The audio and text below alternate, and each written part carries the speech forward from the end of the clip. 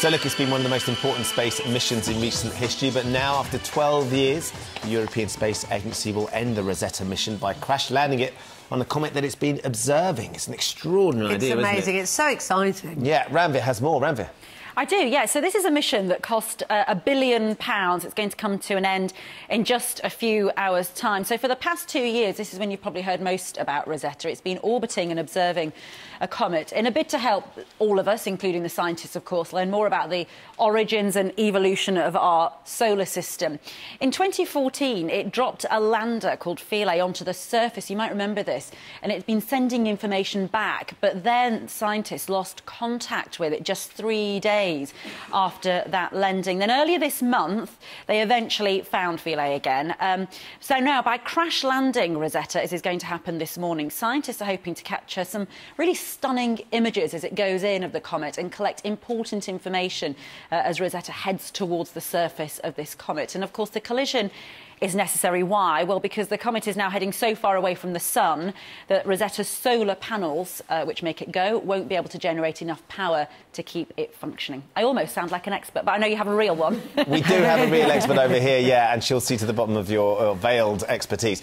Space journalist Sarah Cruddas is with us. It was very good, by the way. I'd like to point out. There you go. Great. You were very good, Ranvir. You just Very yes, yeah, you blagged it very well. Let's talk about this mission, because this spacecraft, we're talking about a collision, but actually it's all going a little bit slower than that. It's not quite as dramatic as it sounds. It's not a collision. It's going at about walking pace. So the Rosetta spacecraft wasn't actually designed to land on a comet, but scientists didn't really know what to do with it at the end. So instead of just leaving it in a graveyard orbit and it just becoming a piece of what is known as space junk and leaving waste in space, they decided to do a huge feat of engineering and actually direct it towards the comet, and following in the little footsteps of Philae lander, which landed on the comet back in 2014, actually slowly collide with the comet. As soon as it hits, it will break and its systems will shut down. But the information we're going to be able to get from that last moment of the mission is just going to be incredible, because the section they've chose to land on has all these like goosebumps, almost like these lumps and bumps, and we think those are actually,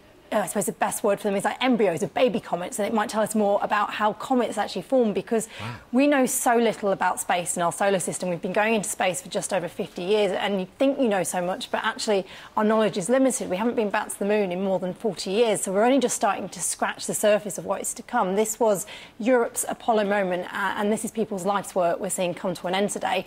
And the next step in putting together that, these pieces of the jigsaw puzzle, which is answering fundamental questions of how did we come to be, why are we here, why is there life on Earth, are we alone in the solar system, are we alone in the universe? So this mission is incredible, and it's inspiring as well, and hopefully it'll inspire a new generation of scientists. I find space very exciting, all the space stuff, but I can see why others find the new stuff hard to get their head around, because when you think of landing on the moon, that's so tangible, isn't it?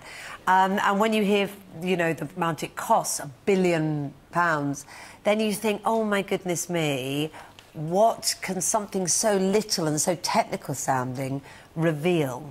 Well, absolutely, and I think it's right to question the cost, but you've got to remember, for example, in the UK, for every £1 you put into space research, you get £10 back.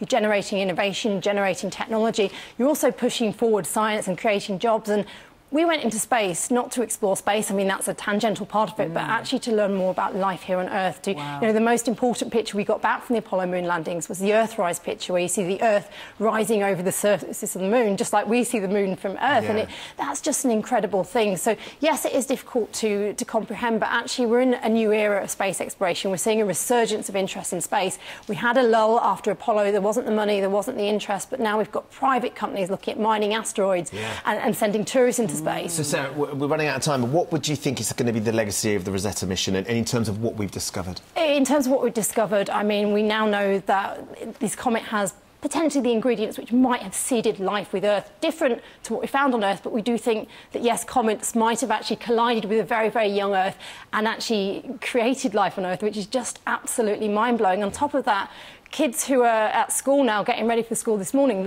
if they become a scientist, will be studying the results of Rosetta in 20, 30 years' time. I mean, we can't even imagine what we're going to find from this mission. There's just so much information which has come out of it, and also just inspiring a next generation to explore deeper into the solar system, because it really is the start of a new era in exploration. It's going to be an emotional day for everybody, isn't it, that involved. Sarah, thank you very much for joining us this morning. Now, coming up from big screen bad boy to TV detective. There he is, actor Noel Clarke will be here in a couple of minutes.